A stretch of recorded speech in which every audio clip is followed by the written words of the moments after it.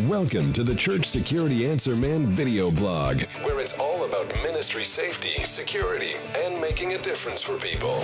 And now, your host, a former law enforcement officer, criminal justice trainer, and security expert, Captain Joe Puckett. What's up, everyone? Welcome to our ministry security community. This is the Church Security Answer Man, and I'm your host, Joe Puckett. I'm so glad you're joining me today. And today we're discussing, it's going to be a quick topic, it's going to be a quick discussion, but we're looking at 5 small ways that we can tighten our church security in current times. And I want to remind you as we get started, it's this community, it's not about your denomination, it's not about the size of your ministry. It really is about protecting our people and our facilities, the basic security principles as they relate to the ministry or the church environment. So today we're going to be talking about these quick little things that I want to discuss with you. Some of them may take some pre-planning and thought in the process, but they're simple little things that we can begin to think about. And these are just things I've run across in articles and different things that I have seen that got me thinking, you know what, you're right, these little things that we can maybe make adjustments. And again, these are opinions, these are thoughts. You pick and choose what works for your ministry. The first thing I want to mention, just what about controlling our hours? We might call them hours of operation or hours that our facilities are open. We might tend to put a cap on those kind of things relative to today, because we know the later in the evening it gets, the more dangerous statistically things can be, especially if people are locking up by themselves, those kind of things.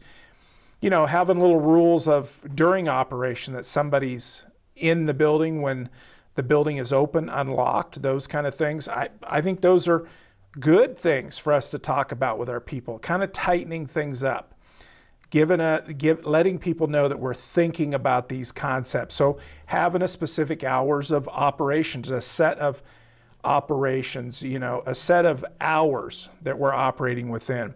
And trying to keep people from being alone. We're always talking about that in an empty building.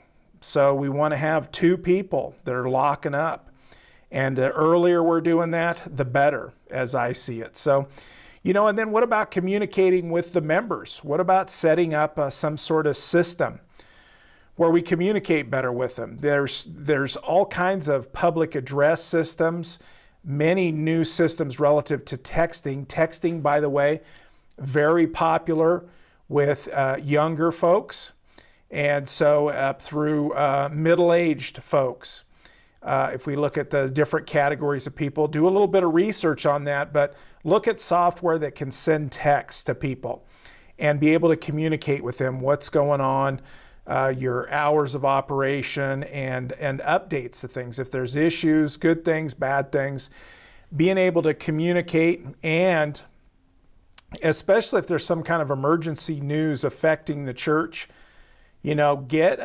start getting folks to volunteer to have their cell phone numbers listed with you so that you can text them. It's becoming more popular than emailing these days if we look at the studies on communication. So having that plan, being able to make church members aware of new security measures, new things that you need to be able to communicate to them. So look at that, do some research. We're talking about it with our team, doing some research as well about some good communication software out there that can get people to opt into being texted, being sent messages, those kind of things. So how about the keyed entrances? And I know some churches look at this already, but how about really beginning to look at how many keys you have issued or how people can get into buildings? There's so many different people that have keys sometimes to our facilities. We may even lose track of how many people are actually have those keys. And then the problem is those people that we forget and lose track of who have the keys, lose track of their keys. And so I think we want to look at, we've got volunteers, we've got staff members that have keys. We want to look at really controlling that. And then the more people that have access in and out, that means the more opportunities we have to have a building left unsecure, have doors left open. So, you know, I think that all the doors should have key systems, but, you know, and trying to maybe get focused to one or two doors. Could your facility, if you don't have it already, is it possible that you could have one entrance that is the general entrance and everybody else stays away from the other doors, and we have one general entrance? So it maybe when we have our major ministry times, we could have, you know, multiple doors because we've got lots of people going in and out. So we're going to lock those all up. Somebody's going to check all those doors after our main ministry time, say on Saturday or Sunday or Wednesday night or Thursday night, whatever that looks like. But how about other times? Maybe for some of the smaller ministries, youth ministries, women's ministries, men's ministries, maybe we focus any of those people having keys down to one or two doors. Maybe we have a main entrance into our main building and a main entrance into our secondary building, whatever that looks like for you. And, you know, what about even electronic code locks? And, you know, on a one door, a lock system, maybe that's electronic, that you could maybe even, how about lock or unlock from your cell phone or a tablet? How about if we're unlocking things for people to let them in, to let the first people in or let certain people in? What about that kind of thing? Or maybe we can electronically be able to see if it's locked as well. We start talking about maybe cameras and as part of the process as well. And, you know, giving people codes to those electronic locks. So we get it narrowed down to, if it's not our main services, then we have one or two doors that people can get into, and those have some sort of electronic keypad on them, where we can change the code every so often. So we can track who has the code and who's in charge of certain ministries, who has the code, who has access. And then every so often, maybe every year or so, maybe every, every 6 months to a year, we're changing that code. Or maybe you decide it should be every couple of years, whatever that looks like. You know, and really paying attention to the fact that burglary is a big problem. Our churches are open. We have equipment in them, sound equipment, music equipment, those kind of things. And, you know, burglary is most often the crime committed against churches. It's one of the big ones. Simple little break-ins. People sometimes don't even have to break in because the doors are open, or it's easy access to break in. So, you know, we typically don't have alarm systems because we have so many people in and out of our buildings oftentimes. Because of numerous programs, meetings, you know, oftentimes we just don't have good security systems and we don't have good concepts of that security. So, you know, one thing that we can prevent are these break-ins, these thefts. If we look at nationwide, very important thing to focus on. Let's have some discussions on that. How can we minimize who has keys?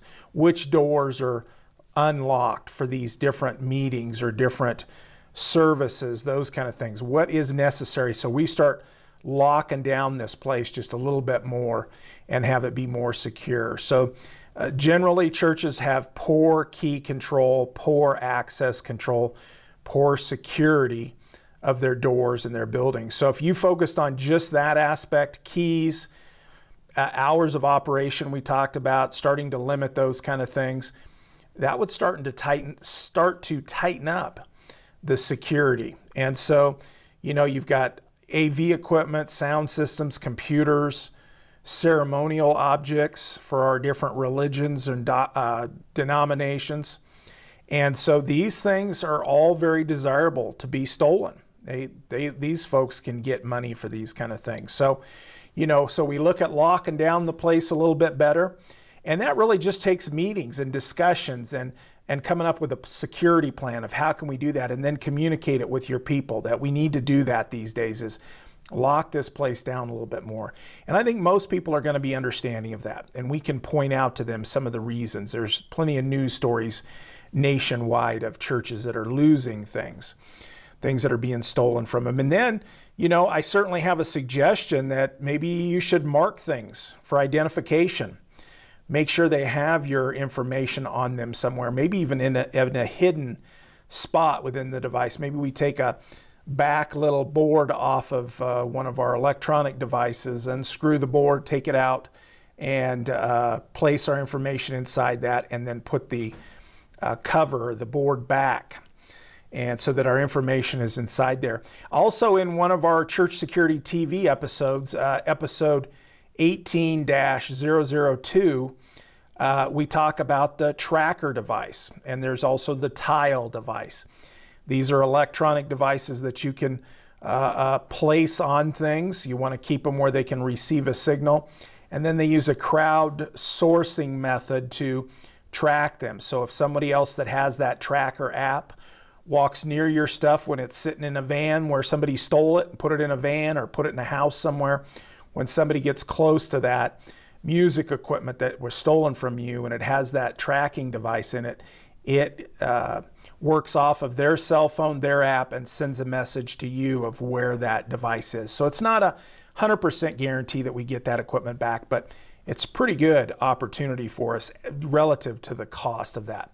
You know, and another big issue that, you know, what we might tend to focus on as ways to tighten church security in these current times would be our parking lots. And I talk about it every once in a while. You can look at the statistics. A majority of issues happen in our parking lots. Cars being broken into, violence in our parking lots. Some of it, you know, it occurs at times when we don't care. Tuesday night at 2 o'clock in the morning, you know, it's not as big a concern because there's nobody at the church. We can't afford to run 24-hour security at most of our facilities. So, but you know, other times people stealing things from people while they're in church. That's a big deal in any kind of functions. It's a concern. So, you know, we don't necessarily have to beef up security. You know, that's one suggestion. Have somebody that's out walking around, possibly two people walking around the parking lot for safety reasons, but patrolling the parking lot, making sure that things are not happening, or going in and out. If they have to go in and perform usher duties and then back out to the parking lot and walk around a little bit, back in for usher duties, whatever that looks like. But just paying attention to our parking lot. Now, besides that, we can also encourage our people with signage or notes in the bulletin or announcements to please lock their cars. And don't leave anything valuable in your vehicle that's in view. The things that you wouldn't want taken, don't leave those kind of things in view. Assign those staff to monitor the parking lot where you can, and then talk to our members. And you know, sometimes I just saw a news article about several cars that were broken into in a church parking lot here just a while back. And I couldn't believe the things people were saying were stolen. One lady said she just knew it when she came out that her computer was going to be gone, her laptop that she left in the car, and sure enough, it was gone. Somebody else, their purse, somebody else, their gun. They left a gun in their car during a church service. And so, you know, talking to our people about not leaving those kind of things in their car, leaving them at home, and also locking their vehicles. That could be a good thing for us to focus on just to help prevent some of these items. And then we look at enhancing a watch over our church. You know, we can start talking to people and say, hey, can you help us watch the church a little bit? This is the kind of stuff that should be going on during these hours. Can you help us watch it? Maybe you have a neighbor to the church that you get along with well. And I know sometimes neighbors to the church aren't real happy about the influx of cars and noise and that kind of thing. So we don't always get along the best with our neighbors, but if we do, hey, why not be able to talk to them and ask them to watch out for things? Make it okay for them to call the police. Talk to them about that.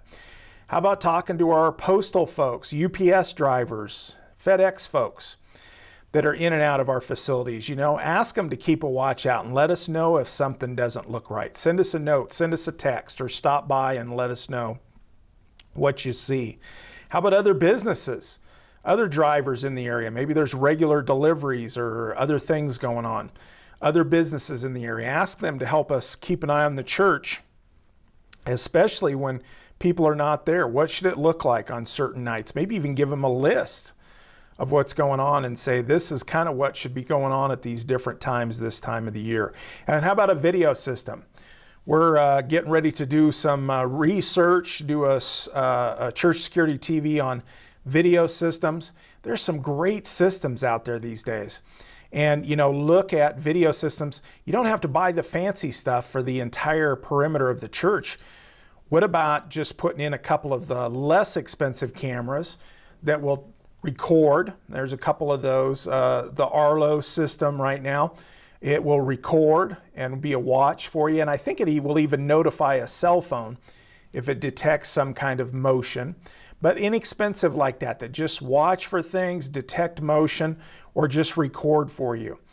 And then maybe pick up a more expensive system for the sensitive areas. If you have a main entrance where people go into, maybe the sidewalks all convene in a certain area and come into the main entrance, what about putting one of the systems, a little bit more expensive, but the Ring system? And they have doorbells and all kinds of motion sensor lights. What about putting some of those?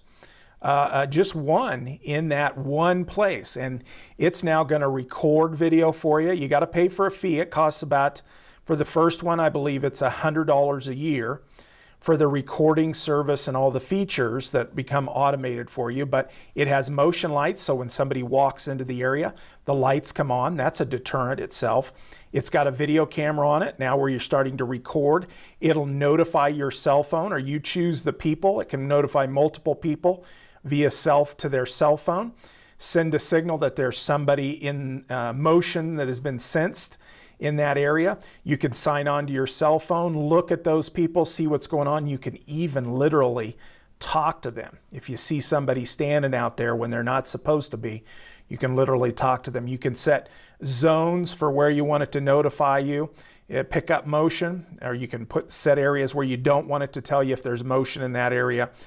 And you can also set up times, so obviously if you have a 7 o'clock service, you don't want it notifying you of people going in and out until like 10 or 11 o'clock, to where there's people not going in and out. So look at those kind of systems. And again, we're going to be looking at some of these to help you identify them. Put in some basics of video systems in other areas and put in the fancier. And there isn't any reason why you can't get the cheap lights.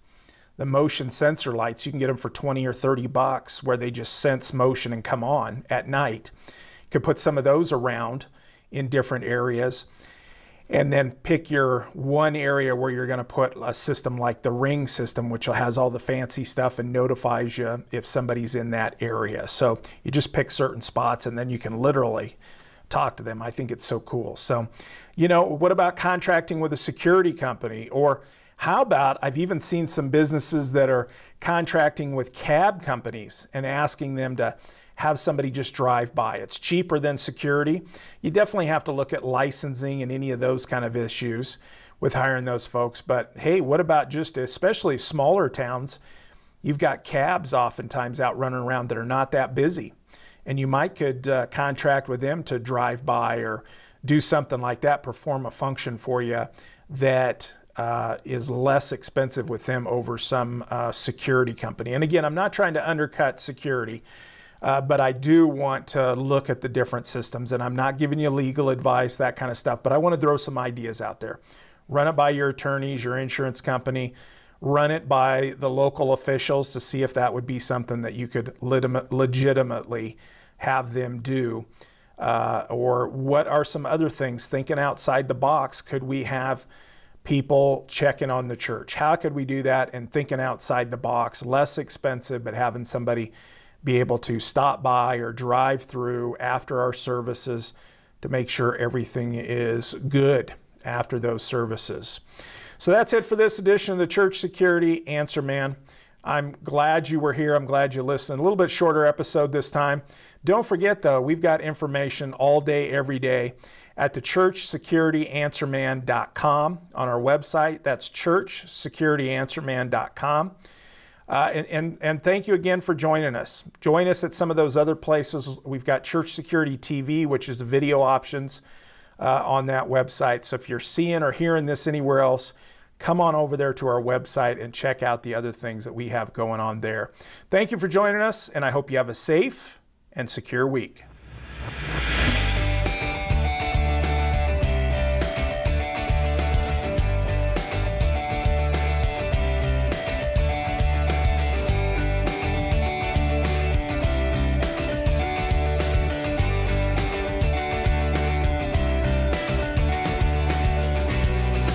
Thanks for watching the Church Security Answer Man video blog. Get more by joining us anytime at churchsecurityanswerman.com.